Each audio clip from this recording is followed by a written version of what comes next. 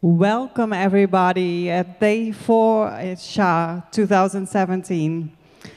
Our next speaker is Vesna, and she will giving a lecture in ethics in technology. Enjoy your talk.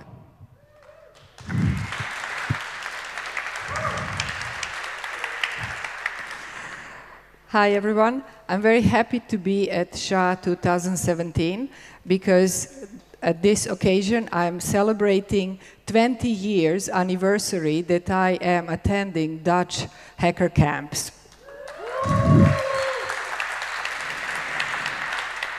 So it's not too far away from the first place, which was at HIP 97 in Almere Bouten. So here I am back again in the polder. Why this talk about ethics in technology? Well, I've been very happy to be part of the modern science advancement and the engineering and the beauty that was the internet. For 25 years, I've been a techno-optimist, and I believed that the science and engineering and the internet are going to make the world a better place. And that corresponds with this white space in the yin and yang symbol. So it's the symbolism for the positive energy, for the expansion, for the growth, for all the good things. And then about 5 years ago, I actually turned to the dark side and started being techno-pessimist. And now I'm actually dreading the fact that by being a technologist and trying to build the internet, I'm actually helping to destroy the world. And that's really scary. And then I was thinking, well, what can I do about it? And then I started exploring this gray area, which is ethics, the values, the reasons why we do things, the reasons why we believe that something is good or bad. And that's somehow connected with my passions, things that I care about in daily life, but it's also connected with my work. So luckily, I can combine these things because I work for IPNCC, and I'm a community builder there. And so I came from this engineering background and went towards the outreach, giving lectures. And what I'm not is an expert in philosophy of ethics. So it's just something that I'm passionate about, and this is where the hacking comes into the picture. So I'm kind of hacking the philosophy of ethics in our own way. A little bit about logistics. This talk looks like it's actually consisting of 3 parts, but it's actually 3 talks crammed into 1 talk slot. So I'll be talking very quickly, I'll be skipping a lot of slides, and I might not even finish by the end of the hour. So I actually booked another hour for the discussion in the Cha village next door. So if there is no time for the questions after this, we can move there afterwards. And since I'm celebrating, there will be probes.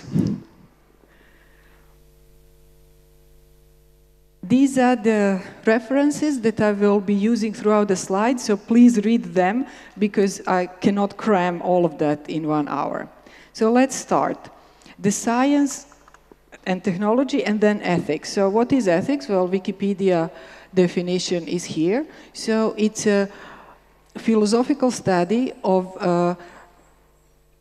looking into our values. So some people call it morality, some people call it ethics, and then there is like a lot to study about that. And the people from the beginnings of the Western philosophy have been studying this a lot. So as hackers, we sometimes tend to think that only the engineering is science, or only like natural science is a science. This is also science, and we need to put some effort into incorporating all the learnings that have happened over the centuries to start with, but also over the millennia since we were humans, into thinking how do these values apply to this very, very modern technological field, very narrow field that we are dealing with here at the Hackers Conference. So here is the handy pie chart that splits all the sciences into different disciplines, which is great for going very deep into ethics of each one of these disciplines. But the problem with that is that it also actually creates this silo mentality where you cannot easily get the interdisciplinarity between the philosophy and engineering. And that's what this talk is trying to merge, and this is what I'm trying to actually invite you to incorporate in your practices, trying to be interdisciplinary between things that are maybe not exactly your area of expertise. So since the classical sciences started developing, recently, there were a lot of moral dilemmas. For example, with the development of nuclear energy and the threat of the nuclear destruction of the whole Earth. In the medical sciences, we had to come up with the oath of Hippocrates, which then has to be applied on dealing with people and also on the medical research. So there is a lot of ethical questions there. And then similarly, with the development of the chemistry, we had to look into the ethical consequences of using these chemical products that are beneficial for certain tasks, but are actually destroying and the rest of the, let's say, life or biosphere, and leading to extinctions of certain species. So the Silent Spring from Rachel Carson was started in the 60s, this movement in the environmental sciences and ethics. So this is only there to kind of give you the background reading if you download the slides, because I will take this as a given. Technical is political.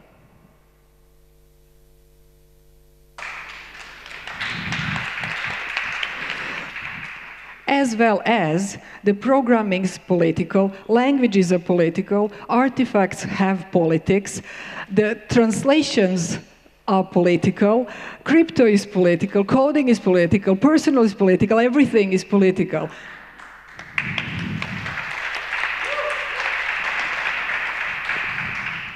But that's not my talk, so I'll just move on.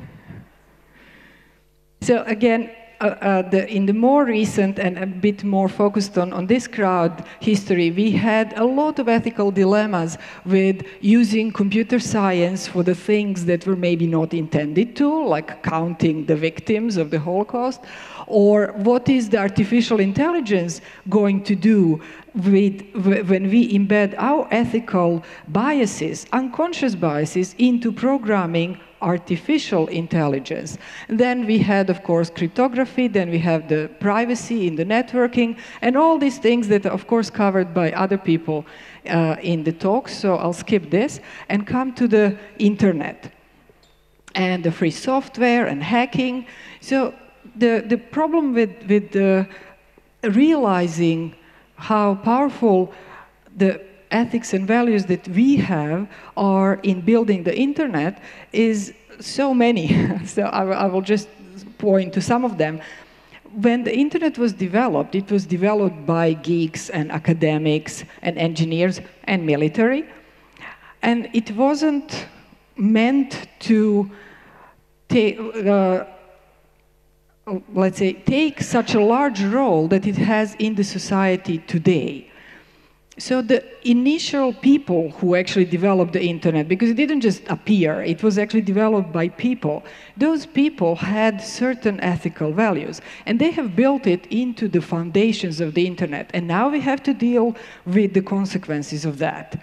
So we discussed all kinds of things there, like biases, discrimination, sexism, whatever, and the other important thing there is that a lot of these people used to feel like being on the margins of the society. Oh, they're just engineers, or they're just geeks, or they're just hackers. And even themselves, they were feeling discriminated against.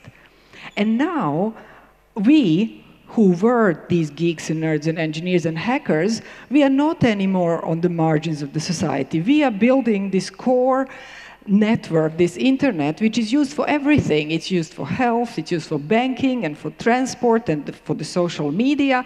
And it's a lot of responsibility for ourselves to bear, but we have to take that responsibility. The similar thing with free software. So it was a really nice idea. The ethics of free software are beautiful. And these quotes come from a book of a friend of mine, which I want to promote. So here's the link. And then after the free software, or libre software, came the open source. And already there, in such a small part of our small community, there is already the ethical values that are clashing with each other. And they are unexamined. Because we, as engineers, as hackers, we don't really want to think about that, and we are not even trained to think about that. But we need to learn it. Because since recently, everybody needs a hacker. And we also have hackers' ethics. So this is a mandatory slide. So talking about ethics and technology and the hackers conference, we have to have hackers' ethic as it is listed here. But in one of these references that I already showed, there is a link to a talk by Alison who actually questioned all of this. So we will come back to this and see how can we question even such a great thing as hackers' ethics. The similar things about crypto. So there was this guy who, after Snowden, said, wait a minute, what is the crypto community doing? What is the brain cycles of all these brilliant people? What are they used for? And how can we put them to better use? So if you are from the crypto community, this is a checklist of the questions that you can ask yourself and try to live up to your own personal ethics by examining it and making conscious decisions about what is your work being used for. Another example, critical engineering, another great reference, another great website when we talk about ethics. So now we come to some even more applied ethics, and that is going towards the work function that I do, and that is about internet measurements. So there was a group of people who came up together, like really made an interdisciplinary team, and started from the theory of the applied ethics. And this is the most difficult slide for me because like I read so many times their paper, and it's really hard for me to deal with this. So there are all kinds of types of ethics. So consequentialism. So the things are good if they're put to good use, utilitarianism. So if we make a program or an app that is actually going to be used for some good things, then the rest doesn't matter. How it was developed, what can it be abused for, none of that matters because some of the uses that it was made for were good.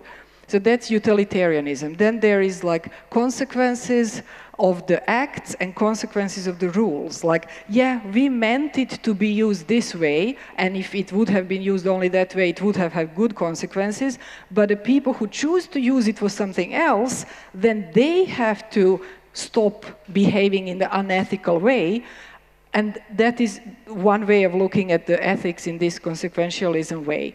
Then there's deontology, which now I don't exactly know what it is, so I'll just skip it. And then the virtue ethics. Like if you are a good person, then the things that you develop will end up being good things. So you just make sure that you're a good person, and it doesn't matter if you work for a bad company, because you're a good person. And so that's how some people explain their ethical position. But I'm a good person. It cannot be that my products are going to be used for bad things. Then there is principalism. So that's already becoming a bit more practical. Like, okay, so how, if we want to make sure that our products or our measurements are being used in an ethical way, which rules do we have to follow? Which principles do we have to embed in our measurement to make it as ethical as possible? So these are the rules. You need to respect autonomy of the participants in that measurement. You need to have their beneficence in mind. You should try not to hurt anyone, and then it should be fair and just. So already, if you embed only these principles, it's already better than just thinking, oh, nothing can go wrong because I'm doing it for the good reason. And finally, the best would be to combine a lot of these, because it cannot be prescribed like one set of rules for any internet measurement or any software project. So you need to look into the pluralism of causes, pluralism of ethical principles, and try to combine them. So again, from that paper, if you're interested only in internet measurements and you take anything back home, this is the summary. So they are saying that the internet is not anymore just a technical network. It's actually a socio-technical system, and we have to consider it as such. The power imbalances that exist in building the internet, controlling the internet, and the users of the internet also have to be taken into consideration.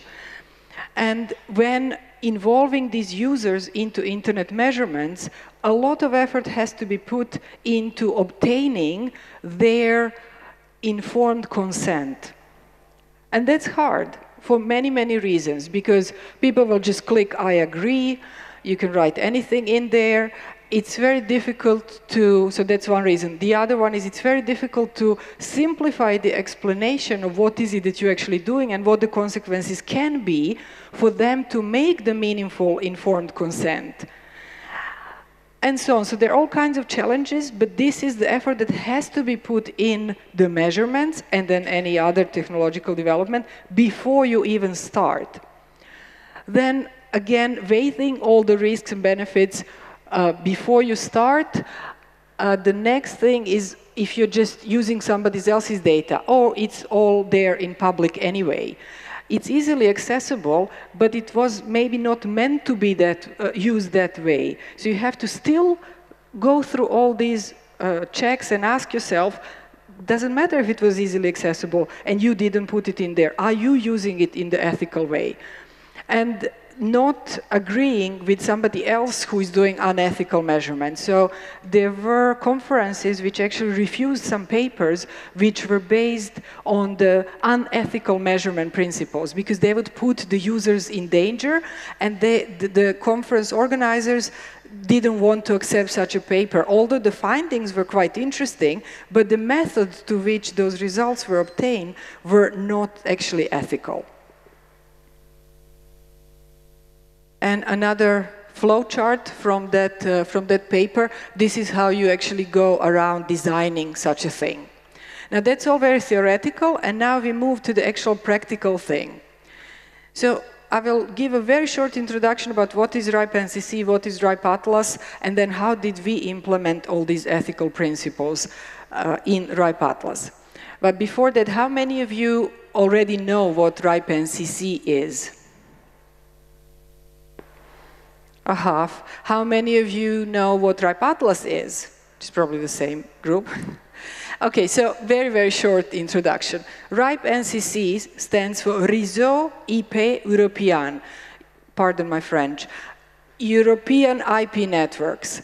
And then RIPE NCC, Network Coordination Center. Now, a lot of people say all the time RIPE for short when they mean RIPE NCC, but it's two completely different things. RIPE is a community of operators in Europe and all these other mustard-colored areas, which came together in '89 to develop principles for governing IP resources, and by that also other aspects of developing internet in Europe and those areas.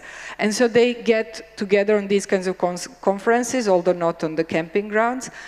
and they talk to each other and come up with these common rules, like how to deal with the internet. And the similar thing happens in other regions. Now, all these 5 organizations that are listed there, not IANA, but the other 4 regional internet registries are like RIPE NCC. So there is a community, which is RIPE, and then there is a company, RIPE NCC, that gives out IP addresses, to keep it simple. These are the IPv6 addresses that we give out.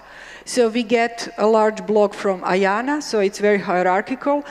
IANA, Internet Assigned Numbers Authority, gives addresses to regional internet registry. They give them to local internet registry, which is normally an ISP or a hosting provider, sometimes a bank, sometimes whatever, some other organization wants to be independent. And then they, in case of internet providers, they use them for their end user network.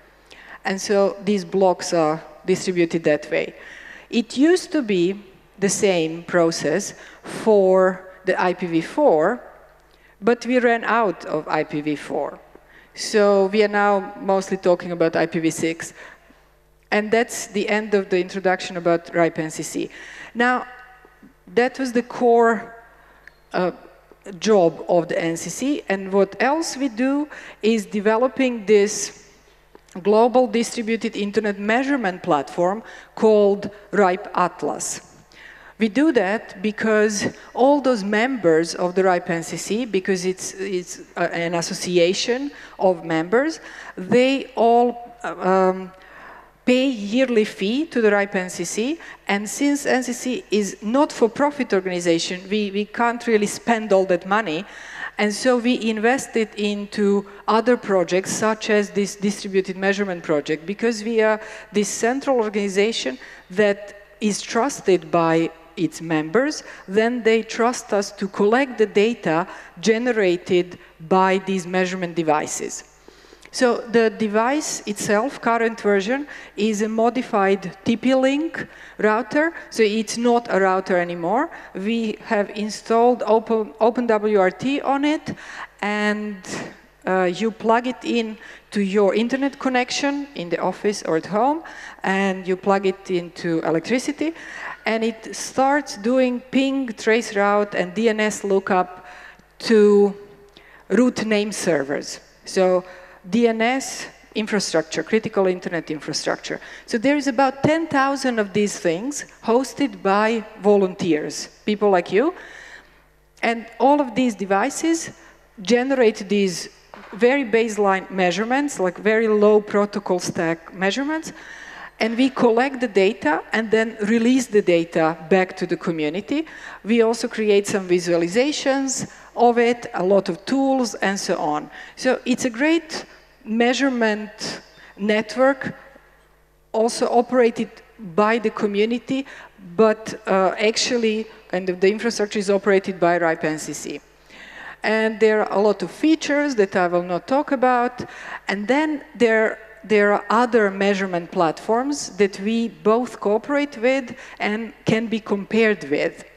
So in 2014, somebody actually looked into all these measurement platforms. How can they be used for looking into the interference? So detecting if somebody is messing up with a network somewhere globally, either for the censorship, or mostly for the censorship, or just to shut down the whole internet. So the two use cases in this paper that were described were the shutting down of the internet in Turkey, or rather redirecting the DNS servers in Turkey. And what was the other one? It will come to me later.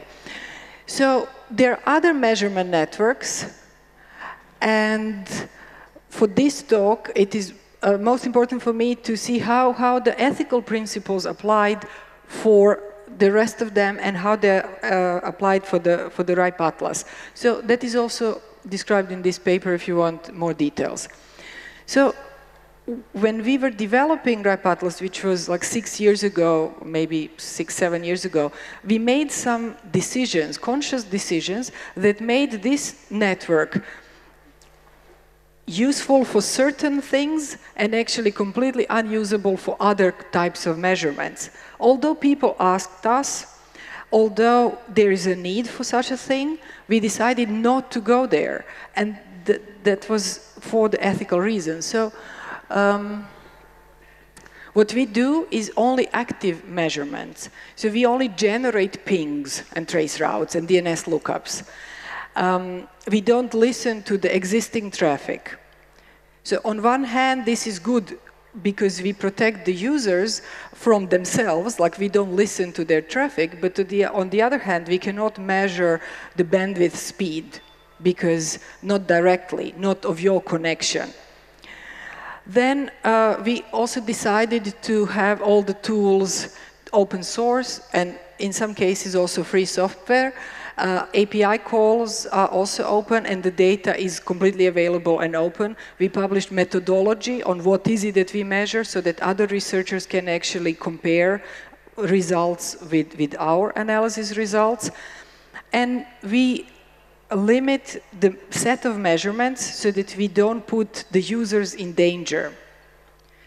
So a lot of people want to measure the web traffic because for the newer generation of internet users, the web is the internet.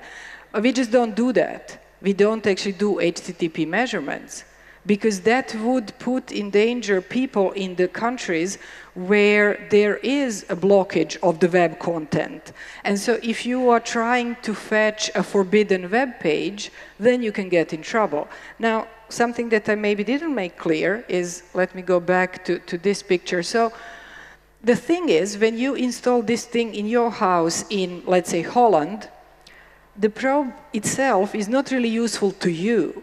It is useful for other people who want to measure how is the internet performance towards certain server in another part of the globe performing from Holland. And you get access to all the probes around the globe hosted by other people. So basically, the building up principle was that of trust. So I put this thing in my network, I have to trust both RIPE NCC, but also I have to trust 10,000 users around the globe that are going to do ping from my probe to a server in Brazil, to a server in Saudi Arabia, to a server in Africa, to a server wherever. And so if they do a ping, it's less problematic than if they try to fetch a web page from my home IP address in a country where, like, if that web page, like, is Pirate Bay in Holland, well, then I might get in trouble. But if I ping Pirate Bay, okay, that's a bit less problematic. So this is one of the reasons why we have kept the set of measurements to a very limited set. And here is the mandatory photo of a cat. And this is somebody's probe in somebody's house, so we don't want to put that person nor this cat in any danger by doing the measurements, which are really geeky and really useful for all of us who want to know how internet performs, but it can put the real people and the real cats in real life problems. So that was many years ago when we were designing concept of a network, what are we going to do? And since then, well, since I was a community builder, people kept asking me, like, wait a minute, but where is your source code? And I was like, oh, yeah, we are working on it. So in 2013, we actually published the source code, so now you can examine what it does. Then, in 2014, we thought, okay, this is, we would like to propose that all the measurements that are performed should be made public. And then some of the users from the community said, no, we actually see the value of keeping some of my measurements not public, or at least not at the same, like at real time. So we kind of asked the users and they insisted, so we decided to allow some of them to be non-public. The difference is between the values of openness, so having open data, like you are paying for it and you should have all the open data, and the other value is privacy, or even in this case it wasn't even privacy, but it was more like troubleshooting value. So if I'm using RIPE Atlas to troubleshoot some problems in my network, I don't want that measurement to immediately become publicly visible to everybody else. But of course, it is published anyway in the aggregated data. So the value of openness is still satisfied, and some people who value privacy, they also got their say. Then in 2015, we actually did implement HTTP measurements, but they are not available for random websites. So the user cannot actually schedule them, but we do them towards some servers that we operate, which are called RIPE Atlas anchors.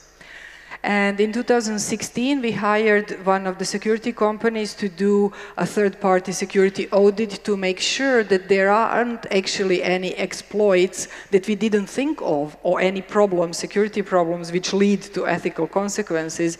And so we published the results of that security audit.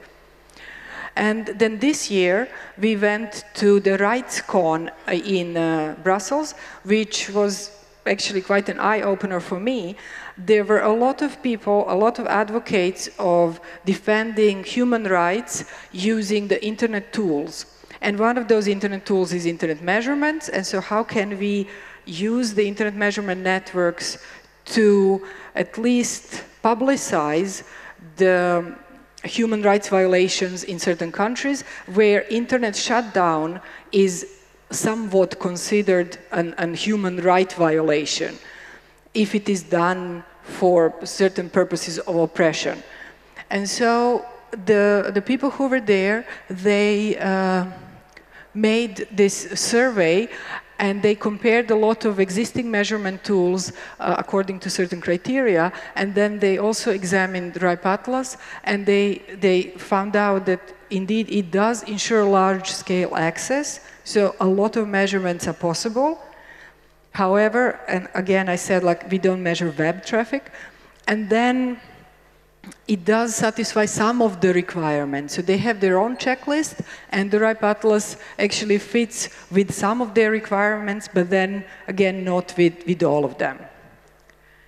So we also are very friendly with the hackers, and so when we started distributing these probes to hackerspaces, then they of course opened them and hacked them and examined them. They were like, oh really, that's what you say it does? Well, let me check. So they did, they checked it, and then they reported it luckily first back to us. So we have this responsible disclosure procedure available to everyone, and so if you report it to us, we will try to fix it first and then publish it anyway, and then thank you for making us aware of this security flaw. And there is more probes at hackerspaces and at hacker camps, and there will be a talk tomorrow about the measurements between hackerspaces that are done with the RIPE Atlas probes. It's called Hackerspaces JEDI. We also do hackathons. They're a lot of fun. We support academics to come to the RIPE community, and we also have this publishing platform called RIPE Labs. I'm going very quickly through the slides because there's many slides left. So at the end of this talk about the RIPE Atlas and the RIPE NCC, this is my invitation to you to join and to take part in one way or the other. So if you are a coder or a designer or a developer or researcher, you can join our hackathons. The next one is in November in Copenhagen. The topic is IPv6. It's our 6th hackathon. Then we have a lot of meetings where you can come and meet your colleagues from these communities and exchange your experiences with them. You can join the RIPE Atlas community by hosting a probe. So after this talk, we can go to SHA and you can get one of these probes, or you can just use the data. So again, to make it even more clear, the data from these probes is not available only to the probe hosts. It is available both to the probe hosts and to anybody. So it's genuinely open. You do need to have an account to download the data. There are APIs, you can download things, there is a web interface, but the data is open. So we are also interested in cooperation with other organizations that are interested in using our data. How can we make it easily accessible? What do you find in the data that we also like to learn from? And once you do that, then we're going to publish it also on labs.rab.net. And we also publish our software. It's on GitHub, especially from the hackathons. Please use it and improve it and give it back to the community. So these are the contact details where you can find me. Oh, okay, I'll take some water.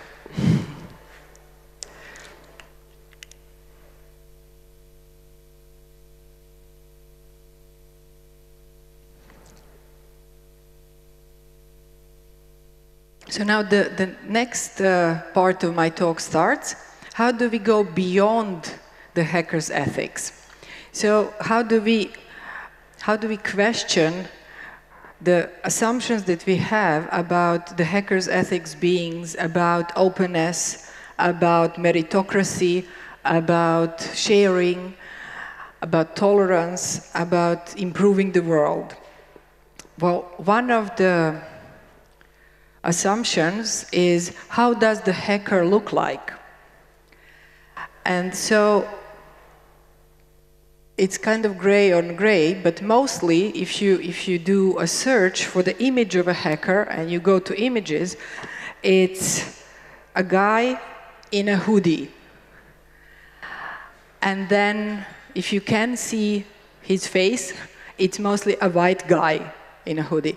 And so there is this woman who made a very simple website where you can actually choose all these characteristics and make other images of the hacker, just to familiarize yourself with the fact that the hackers actually come in all kinds of shapes and forms and t-shirts and dresses, hairs, colors, drink also other things and not only club mate. So this is one of the assumptions about the hackers community, that if an outsider comes to this community, they will be pretty much reassured about the typical view of the hackers are. So this is one of the other separate goals that I have in life, is to change this situation and increase diversities of the hackers communities. And then I want to plug in the paper of the Alison Parrish, or her presentation, which is called Programming is Forgetting. So she describes in that presentation that whenever we create a view of a reality, we have to discard most of the input that we have in order to create a certain view. And the way in which we choose what we keep to create our picture of reality is our ethics, is our values, is actually embodying our ethics and our values. And then she goes on to kind of dissect the hacker's ethics, and then instead of coming up with a new set of hacker ethics, she comes up with questions. How can we question the classical hacker's ethics? And here are some of them. So, access to computers should be unlimited and total. To whom? Who gets to use the computers? Who gets to make the computers? Who is actually making all the equipment that we are all using? Who is being left out? How is the software that you are making hindering or helping the access to the computers that should be free? The same for the data. All information should be free. Well, to whom? Who is using it? And so on. So there's a lot of questions there. And in the original quote, it also says that hackers should be judged by their hacking and not by any other criteria. And the gender was not even there. So it also says that the hackers can be from a different background, different educational background, without degrees, without technical background, of a different age, of a different race, in a different position in life. Mothers can also be hackers. Mothers are hackers. So these are all the questions that we have to ask ourselves every time, even if we are hackers and we think we are the good guys, or we are the good girls. More questions. From the paper of the ethics in the network system research, which you can access on this website, these are all kinds of questions that you have to ask yourself before you start measuring things on the internet. And then, this is to say, do not be just utilitarian. Like, is this app a good thing because it actually achieves a useful purpose? How does it do that? Okay, that's a good question, but it's just one of the possible questions. Why did there even come an idea that this app should be in place? Who is going to use it? Who is going to be helped by that? Who is going to be harmed by that? So, question everything. And then question even more things. So, what other kinds of internets can we imagine? One of the possible internets is a feminist internet. So, several years ago, a group of people came together and they came up with the principles for the feminist internet. So, it's at least a good reading material because we are not going to undo the current internet, but embedding these values within yourself, or even realizing that they exist, is a good starting point. One of my favorites is changing the way we communicate.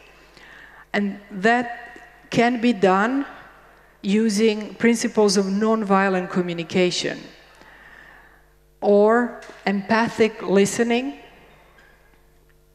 empathic leadership, and being open to recognize your feelings and realizing that there is space in the open source and in the free software development for humans, for our emotions, for our needs, and that is also very much connected with our values and with our ethics.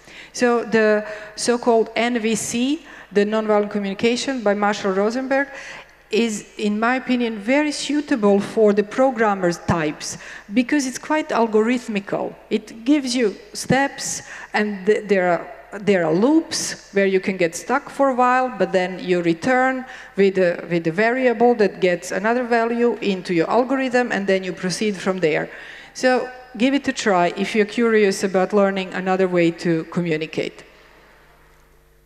And then going to step beyond that is even more empathic build-up of the internet, and I recommend this book called To Our Friends by the Invisible Committee. They are an anarchist collective that a few years ago gave a talk at the CCC Congress, and so they are talking about redefining what freedom means and moving away from feelings of individual freedom to the freedom of forming collectives and the freedom to create connections with others.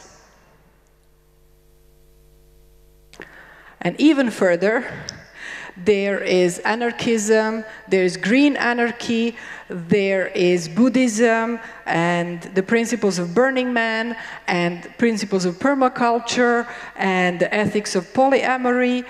So these are the things that we can bring into the hackers community to make our community more resilient, better, and helpful for the rest of the world, not only for ourselves. How much time? Okay.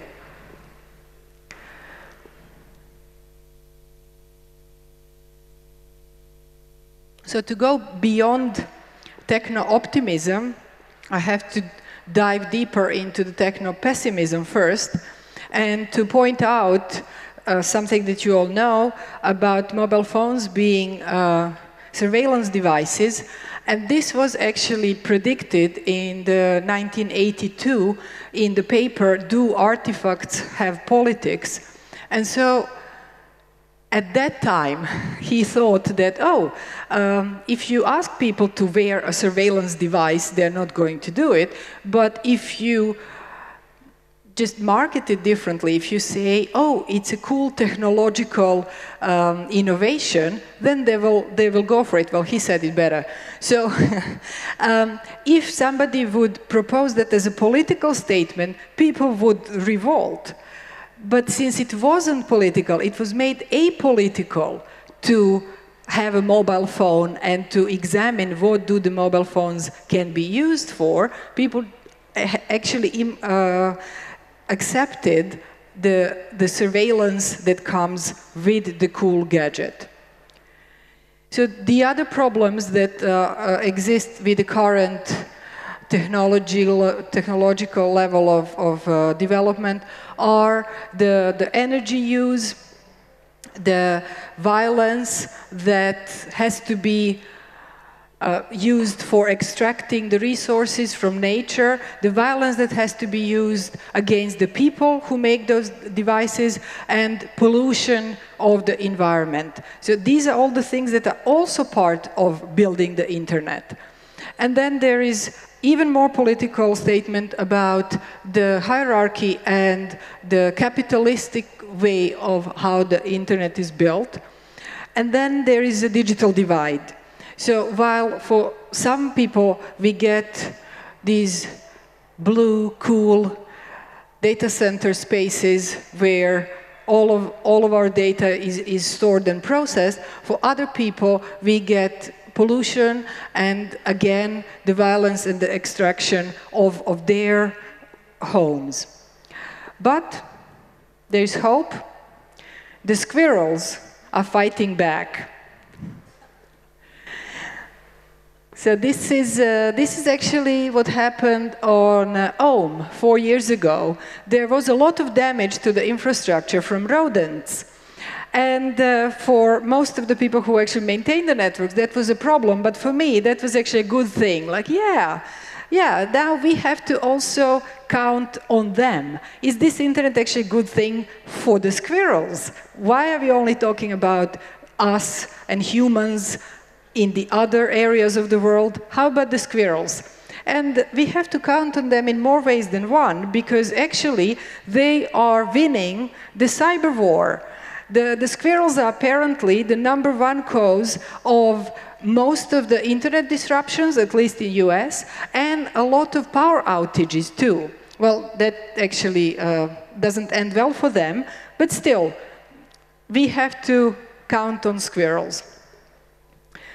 And a little bit more succinct way, which can be fit on a t-shirt, is with great power comes great responsibility. We as hackers, as engineers, as technical community, we now have great powers, and we have to take the ethical principles in mind to know how to exercise this great power with the great responsibility.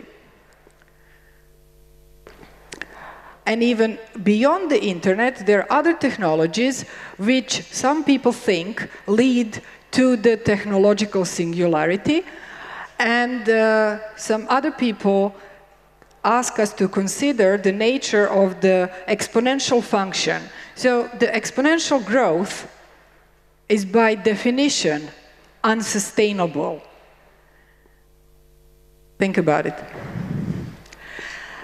Ursula Le Guin, on the other hand, invites us again to consider a society which would not be focused on the growth and on the endless growth and endless progress, but it would be concerned with preservation of the size and the wealth that we already have, by going towards the modest standard of living, by conserving natural resources, by lowering our fertility rate, and by changing our politics to go towards consent, and trying to fit in our environment and to try to live without destroying the others, without destroying the environment, and without destroying ourselves in that process. So that can be summarized in these two pictures. Instead of having the hierarchy of a pyramid, it is a circle of life. Or, as I like to say, there is an internet of trees. There was an internet of trees before we came up with this current internet of machines. There is internet of mycelia, and if we would consider the trees and the oxygen as important as Wi-Fi, maybe we would at some point still have some oxygen, or as this other joke says, or maybe it's not that bad, and what if we actually do all these changes to cut down consumption, to preserve everything, and it actually wasn't necessary, and we created a better world? Well, it's worth it. So my final words are in these small letters from a nuclear research scientist from his Nobel Prize acceptance speech, where he calls his fellow scientists to take responsibility. Because science became very powerful in influencing lives of all the humans on the world, and these scientists were called to take responsibility for the whole of humanity. And I'm saying, the same way as the scientists are responsible for it, the engineers need to take responsibility, and hackers need to take responsibility for the humanity. But we also need to take responsibility for the rest of the life on this planet, which for me is symbolized by squirrels. Thank you.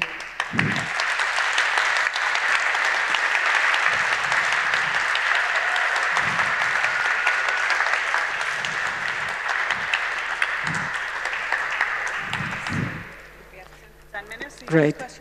There is 10 minutes left, so I would like to have a discussion or questions, or anybody who wants to add something but didn't have time to be on the stage or to do a lightning talk. You have 10 minutes. So do it on the mic or ask me questions. Thanks so much for that great talk, Vesna. That was really good and wide and deep and very positive as well, so that's also super. If you go back to the slide of the pyramid of internet networks and capitalism. Yes. Oh.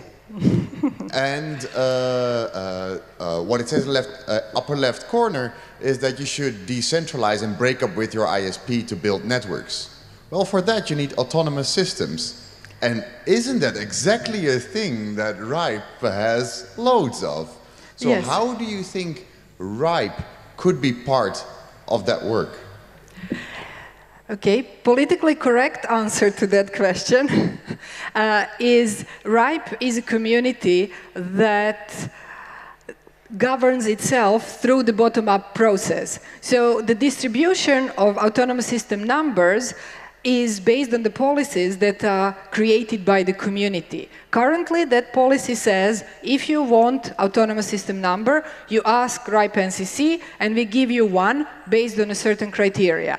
If there is a need to change that policy and to make it easier to get an autonomous system number, or to make that distribution decentralized, or some other proposal, it is current policy development process for somebody to come up with a proposal, send it to the mailing list, it's going to be discussed, other people are going to give their input, and the final policy is going to be implemented by the RIPE NCC. If this is not something that RIPE NCC can decide, for example, if the policy is we want RIPE NCC to get out of the picture completely, then maybe that has to go to the next level, which is IANA ICANN, which governs how are the internet resources given to the regional registries.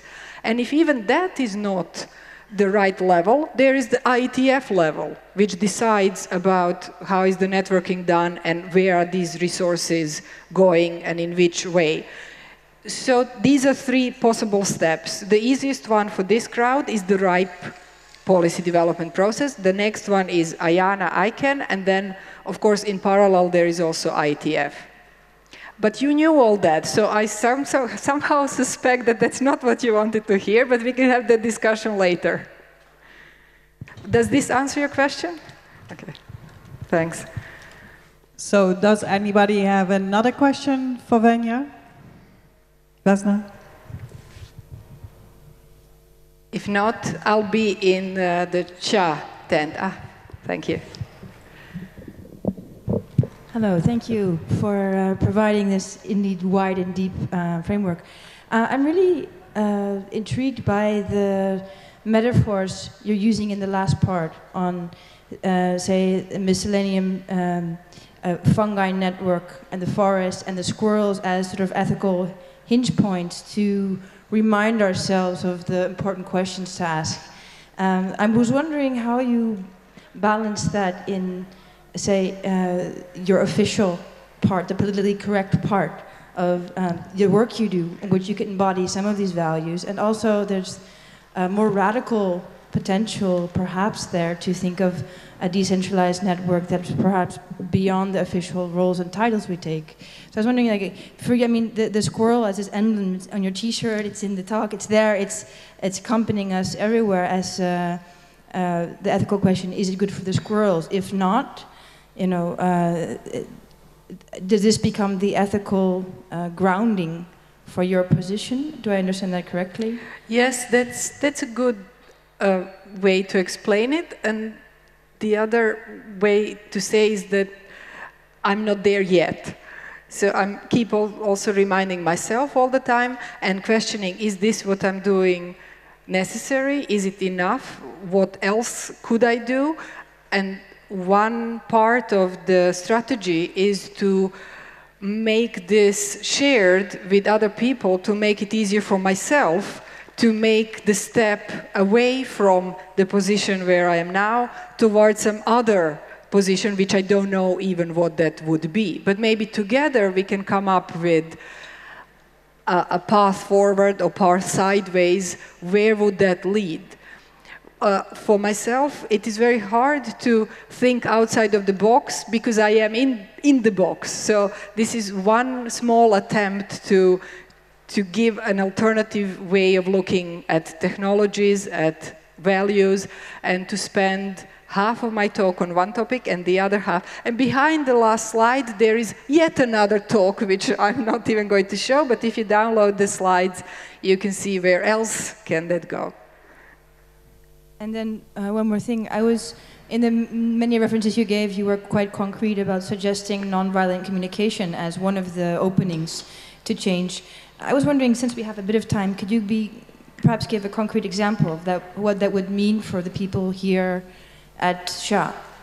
So for the people at SHA, the first step would be to educate themselves on what the nonviolent communication is. So read a book, go to the course, watch videos, and start implementing a different way of talking to yourself and to others, which mostly means people in your team, people in your organization, people in your family.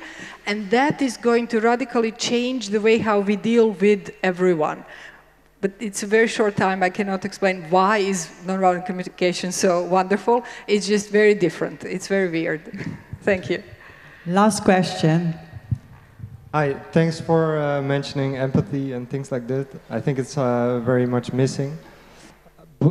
Isn't it part of the problem of the hacker ethic that it's almost fundamentally against things like mass media and social media and you know, doing analytics and things like this?